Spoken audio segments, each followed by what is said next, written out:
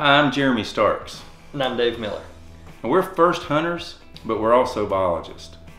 Whitetail 101 is a series that will take you along an entire season, and we're going to discuss topics that are both relevant to the beginner as well as the seasoned hunter. Using the knowledge that we've gained in the field, we'll use science to help you increase your odds. During this first episode, we'll be going over late season scouting. And we've recently gained access to a new piece of property, and we all know how daunting or overwhelming it can be to learn a new tract of land. It's early March 2018, and we're going to take you along our first scouting trip. Now, the first step to us is to learn the property with aerial maps or photography. We're going to determine areas that we're not likely going to scout, and also a starting point. Tomorrow we're going to come back, we're going to take you along as we read the sign and how that will apply to next hunting season. Today we're going to be talking about some of the things that we look for when post-season or late season scouting. And we've come across a fresh scrape. Dave, tell us why deer use a scrape this time of year. You know, Jeremy, a lot of people have the misconception, and I had it for the longest time, that scrapes are only made during the rut or the fall of the year, when in reality, scrapes are a communication tool used by deer throughout the season. Exactly. Does will communicate with fawns. Yep. Bucks looking to form a bachelor group with other bucks will use these scrapes as well.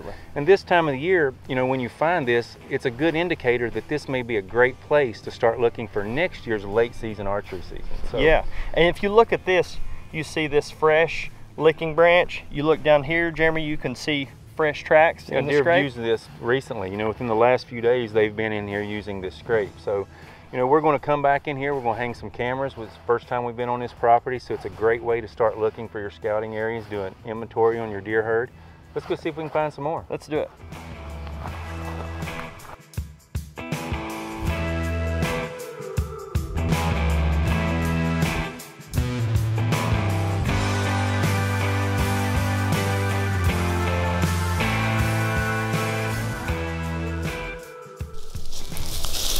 It's important to remember that deer nutrition changes with the season.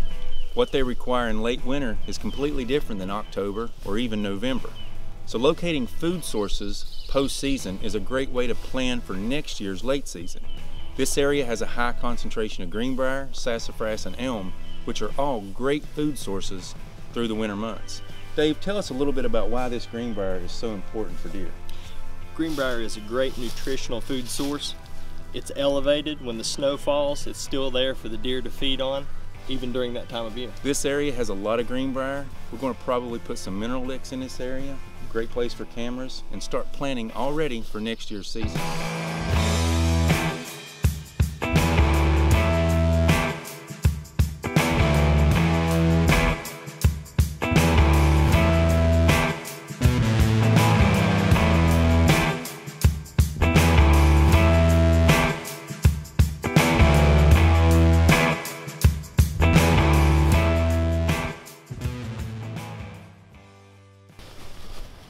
Dave, right here is a prime example of what we're looking for when we're post-season scouting. We've come across this point, we found a lot of beds.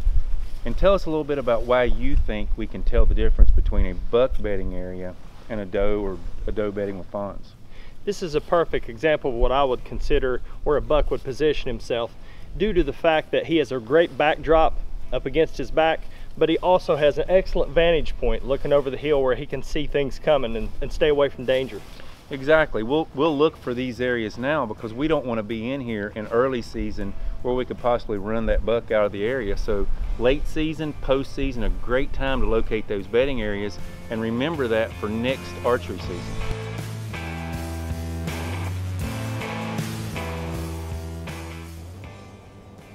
Now, Dave, we've located a bedding area on the end of the point. We've got a great feeding area behind us. The deer are using this as a transition area, this old logging road. So late season, post season is a great time to find our tree stand location for next hunting season. So what do you look for when you're trying to find a place to put your stand?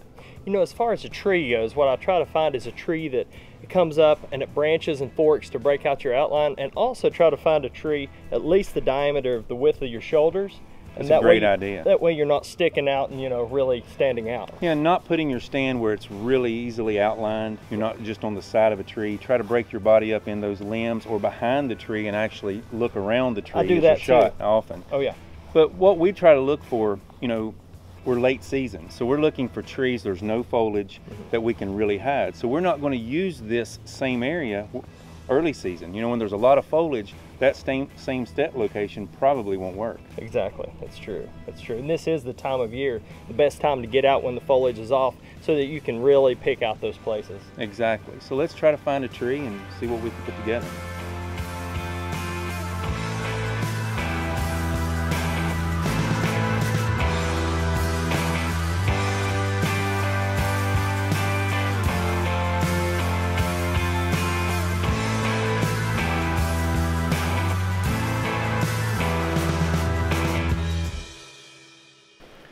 Dave, we've come along this creek bottom and there's a lot of rubs in the area. But just like scrapes, this information can often be misleading. Very true. You know, it's misinterpreted. You know, oftentimes we think we see this rub line, oh, this is a great place to set a stand. Early season, a little different. What's your opinion on it? I definitely agree. In early season, you can find those rub lines coming off of a food source or something, and that can be a good place to start to pattern deer. But as the season progresses, very misleading. Yeah, often it can be done at night. And it's an area to start. You can start looking in that area, putting some trail cameras out. But again, a lot of times this is misleading information when you see these rub lines. So what else are we going to look for in this type of area where we do find these rubs that would lead us to more of a bedding or feeding area? Yeah, that's the key to these. If you find these, sometimes that can be the sign marker as a deer is transitioning from its bedding to feeding. Right. So that's where it can come into play. Exactly. So just a bit of information that completes the puzzle. It's just one part of what we're looking for out here on doing our post-season or late season scouting. So yeah, we're going to keep walking along this bottom and just try to get an accurate count of what type of activity we have in here and see if there are any bedding areas directly off of this creek. Yep. Now that we've spent a couple of days scouting a new property in late season, we're going to take the information that we collected on our mapping software for the phone and transfer it to the computer. Now, why exactly are we doing this? You know, taking the information, transferring it over really helps you see the big picture, putting your bedding, your feeding areas, and seeing the transition between the two just helps you get a good feel for how the deer travel. Exactly. It's a great way to use technology to help you with hunting. Now, you've seen how we break down late season or post-season scouting. We hope you can tune in to Whitetail 101 all season and we'll take you along our approach leading up to next hunting season. So thanks for watching. Tune in next week.